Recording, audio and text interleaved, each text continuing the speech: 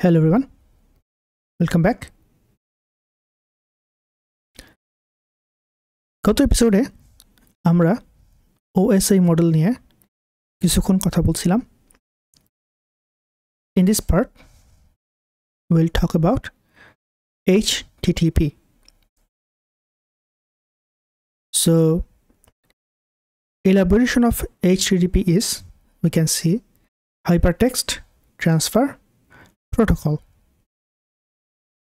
Now, if we check the protocol word, এগুলো কিন্তু আমরা অলরেডি বলে আসছি. So, what is the protocol? Protocol is a set of key specification যেখানে আসলে multiple parties agreed upon some common rules. So, it's like আমি যদি এটা করি তার মানে হচ্ছে এটা. আমি এমনিই করব, ইউ এমনিই ধরবা, something like that. সো এই যে প্রোটোকল জিনিসটা আমাদের যে ছিল, এটার সাথে হাইপার টেক্সট জিনিসটা কেমনে কি আসলো? আপনারা যদি খেয়াল করে দেখেন, networking itself, networking, I am not saying internet, don't get me wrong, networking that means multiple পিসি নিজেদের মধ্যে জোর বাইন্ডে কাজ করবে, কমিউনিকেশন করবে. এটা কিন্তু লং বিফোর দ্য ইন্টারনেট, ঠিক আছে? সো 70s 80s থেকে কিন্তু এগুলো অহরহ ছিল. এবং আমরা আগের পর্বগুলোতে বলছি, যখন মাল্টিপল কম্পিউটার কমিউনিকেশন করে, there has to be some set of rules which is called as protocol. So protocol is nothing new. The new is that এই যে কম্পিউটারগুলা নিজেদের মধ্যে কমিউনিকেশন করে, এটা কীভাবে আরও এফিসিয়েন্ট করা যায়, স্মার্ট করা যায়, অ্যাডাপ্টেবল করা যায়, এক্সটেন্সিবল করা যায়, সিকিউর করা যায়, সহজে কনভার্ট করা যায়, ট্রান্সমিট করা যায়, ঠিক আছে? এগুলো নিয়ে কিন্তু সবসময় R&D হচ্ছিল, এখনও হচ্ছে. ইফ ইউ থিঙ্ক দ্যাট যে 2022 সালে এখন আমরা আসি, we are all set, we don't need any R&D, you R wrong. I will show you, but I am saying now you R wrong. So এই প্রোটোকলগুলোকে নিয়ে কথাবার্তা বলার জন্য যে R&D, এগুলো সবসময় হচ্ছিল, হচ্ছে, হবে. ডিফারেন্সটা হচ্ছে সার্ন নামে যে ইনস্টিটিউশনটা ছিল, সো সার্নের বিজ্ঞানী টিম বার্নার্স-লি, উনি 90 সালের দিকে একটা প্রোটোকল নিয়ে আসছে, নাম দিচ্ছে এইটাই, hypertext transfer protocol. That's all. Now the next part is, এটা কোন লেয়ারের প্রোটোকল? এটা কি ওই যে একটু আগে আমরা বলে আসি, মনে আছে কতগুলো লেয়ার আমরা দেখছিলাম? 7টা লেয়ার, তাই না? সো এটা হচ্ছে গিয়া উনি বানাইছেন একদম টপ লেভেল প্রোটোকল হিসেবে. That means it's human readable, human writable as well. So if you can ask, ভাই তাইলে অন্য কী কী প্রোটোকল থাকতে পারে পৃথিবীতে? থাকতে পারে FTP protocol, which means file transfer protocol, SMTP, simple mail transfer protocol, I think, but I'm not sure. এছাড়াও আমরা কত পর্বে বলে আসছি যে there are two types of mainly two types of protocol suite, OSI model, internet protocol. এগুলো আমি আগের পর্বে বলে আসছি কথা. The next question is, ভাই প্রোটোকল বুঝলাম, HTTP টার্মটা বুঝলাম, বাট HTTP-র কম্পোনেন্টস কী কী? কম্পোনেন্টসের মধ্যে, so whenever we want to transmit data via network and we want to transmit HTTP data, we need a server যেখান থেকে আসলে ডাটাগুলোকে সার্ভ করা হবে. we need a client যে আসলে কি করবে, সার্ভারকে রিকোয়েস্ট করবে. So here comes the two computer. One computer has some data, অন্য কম্পিউটার এই ফার্স্ট কম্পিউটার থেকে ডাটাগুলোকে অ্যাক্সেস করবে. সো যেখানে ডাটাগুলো থাকে সেগুলোকে বলি আমরা সার্ভার, আর যেখান থেকে আমরা রিকোয়েস্ট করি সেটাকে বলি আমরা কি, client. Simple thing, I think you all know. এই দুইটার মাঝখানে মাঝে মধ্যে পেঁচানোর জন্য, মজা করে বলছি পেঁচানোর জন্য, বিভিন্ন প্রয়োজনে নতুন এক ধরনের নোড বসে বা কম্পিউটার বসে, যেটা আসলে সার্ভার এবং ক্লায়েন্টের মাঝখানে প্রক্সি হিসেবে কাজ করে।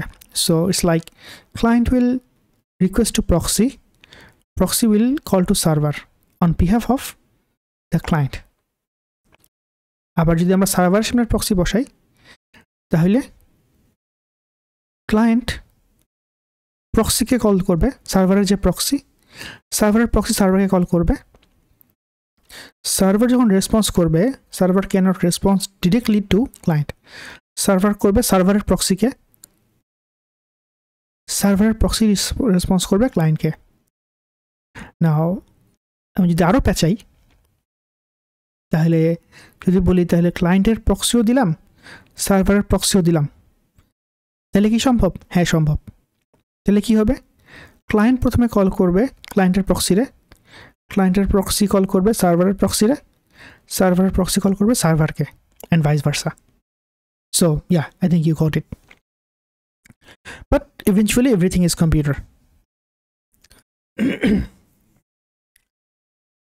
এখন এই যে ডাটাগুলা আমরা সেন্ড করতেছি, রিসিভ করতেছি, so it's a plane text. Plane text means what? আমি যেমন কথা বলতেছি, এই লেখাগুলাই ট্রান্সমিট হয়ে বিট আকারে চলে যাচ্ছে নেটওয়ার্ক দিয়ে, হুইচ ইজ ভেরি রং। কেন?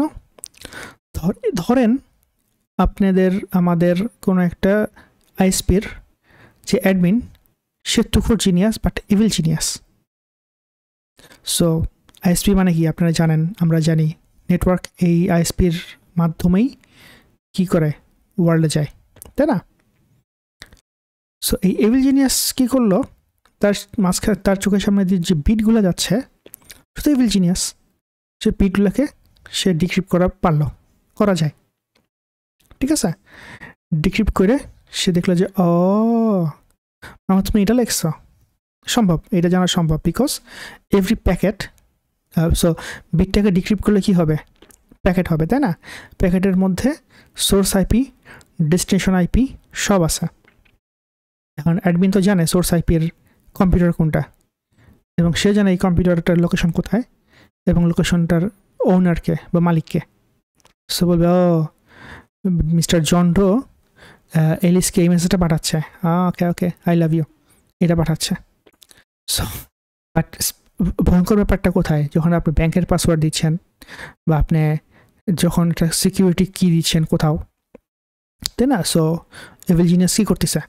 সব জিনিস দেখে ফেলতেছে, and it's quite violation of the privacy. So এইগুলো সলিউশনের জন্য যেটা করছে পরবর্তীকালে, সেটা হচ্ছে গিয়া যে ওই যে ট্রান্সপোর্ট লেয়ারটা বলছি আমরা, সো মানুষগুলো কি করছে যে একটা মেকানিজম বানাইছে যে এইচটিটিপি ডাটাটা সো ট্রান্সপোর্ট লেয়ারে গিয়ে কনভার্ট হয়ে এনক্রিপ্টেড হয়ে যাবে। So it's not the level 2 encryption. আমরা একটু আগে বলে আসি লেভেল 2 কী ছিল, presentation layer encryption. It's not like that, it's about you are giving it A cryptographic security, এবং এই সিকিউরিটিটার যে পাবলিক কি প্রাইভেট কি mechanism, it is defined with the server and the client. Details আমি আসলে বলে শেষ করতে পারবো না, বাট এটা হচ্ছে brief. So it's not about the level 2 encryption, it's in level 4 encryption, এবং এটার জন্য আমাদেরকে ক্রিপ্টোগ্রাফিক সিকিউরিটি কি, পাবলিক কি, প্রাইভেট কি মেকানিজম ইউজ করে এই ডাটাটাকে কনভার্ট করা হয়। এবং it can not be, I repeat, it can not be ডিক্রিপ্টেড and only can be ডিক্রিপ্টেড inside of the server. এটাই পাবলিক কি প্রাইভেট কি এর মজাটা। হ্যাঁ, সো ওই যে এভিল জিনিয়াসের কথা বলতেছিলাম, সে যদিও এখন বিট পাবে, but he can not decrypt it, because to decrypt it he needs the private key, but he doesn't have it. Simple. So এই জন্য এই লেয়ারগুলো জানাটা দরকার। তো এখানে বলাই আছে transport layer security is a cryptographic টুল।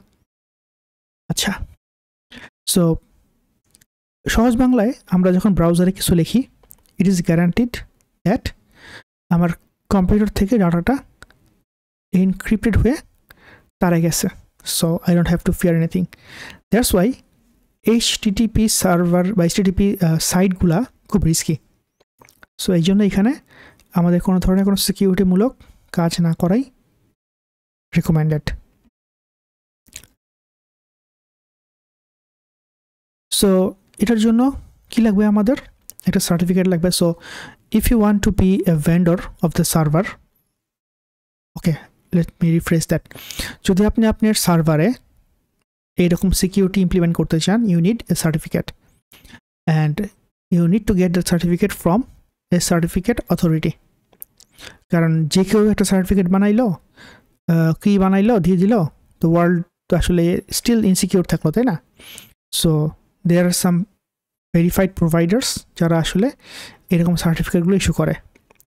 আমার মনে আছে আমি এখন তো এটা এখন ফ্রি হয়ে গেছে, লেটস এনক্রিপ্ট নামে একটা কোম্পানি আছে বা অর্গানাইজেশন আছে, ওরা ফ্রি সার্টিফিকেট দেয়, ইস্যু করে এবং এটা ভেরিফাইড। বাট 16 সাল 15 সালের দিকে যখন আমি দেখছিলাম, তখন একটা সার্টিফিকেট একটা ডোমেনের জন্য কিনতে $150 মিনিমাম ছিল, আরও ভালো কিনলে আরও বেশি টাকা লাগতো। এখন তো ফ্রি হয়ে গেছে। The beauty of open source or open world. So I think that's all. So আমরা রিক্যাপ করি। So HTTP হচ্ছে একটা protocol, application layer protocol. It consists of HTTP এর জন্য একটা সার্ভার লাগবে, একটা ক্লায়েন্ট লাগবে, প্রক্সি হইতে পারে না হতে পারে।